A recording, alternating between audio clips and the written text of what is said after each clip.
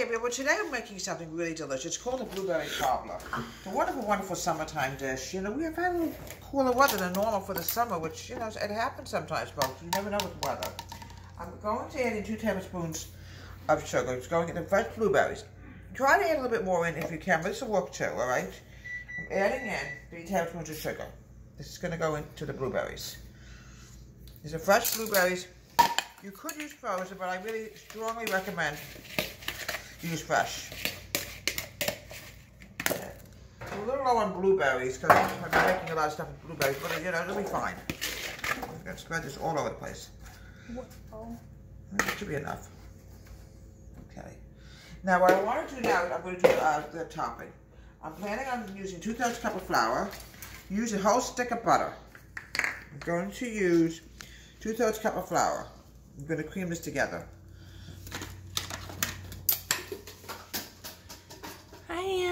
Boy, I had work done on my property today. Oh my goodness. My pool's done. My landscaper came by. When you have a lot of property, you have to maintain it, folks. 2/3 cup of flour. Okay, I'm now adding in baking powder, which I almost forgot. Now that would have been horrible. 1/4 teaspoon of baking powder. Oh, folks, I did a great show last night on virtual theater. I did Mamma Mia. It was fun. I was in the ensemble. It was a lot of fun. I'm also adding in an egg. There we go. Big egg. Also adding in some vanilla. Folks, we have a vanilla shortage. Not here, but I tried to get vanilla yesterday at the store, and I literally had trouble finding it. It's very sad because, you know, adding in about 1/2 teaspoon of vanilla. And you need something when you have a cooking show and you can't find it. It's really hard. I'm going to add a little bit less because it's such a shortage on vanilla right now. Even here we have a shortage. Here we go. Now, what I want to do now is I want to cream this together.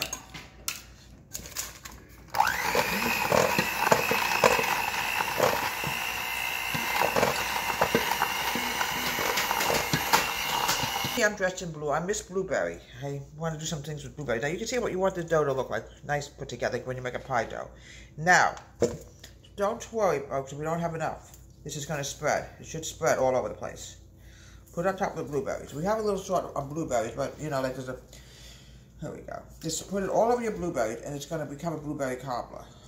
Folks, we had a little change. We were short on blueberries, so we're going to call this a berry cobbler. I added some blackberries in with the blueberries. You can mix your berries together. If you want short on some, you can always add in another kind of berry. They won't get along because many times I made even a berry pie.